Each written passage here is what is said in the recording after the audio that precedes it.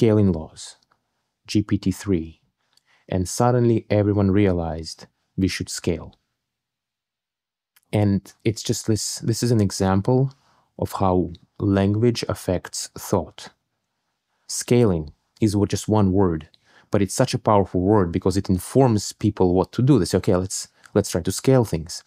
And so you say, okay, so what are we scaling?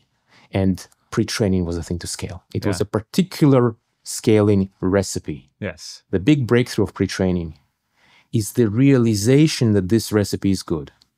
So you say, hey, if you mix some compute with some data into a neural net of a certain size, you will get results, and you will know that it will be better if you just scale the recipe up.